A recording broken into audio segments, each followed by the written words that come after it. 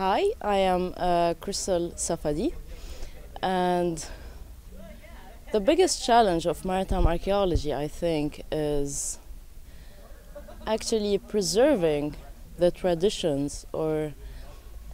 that are so far existing nowadays, and they just seem to be disappearing. Traditions of boat building, traditions of maritime activity, and people living on the coast, and it all seems to be disappearing with the industrialization and with the technology and everything. And I think we actually need to, the most pressing thing is to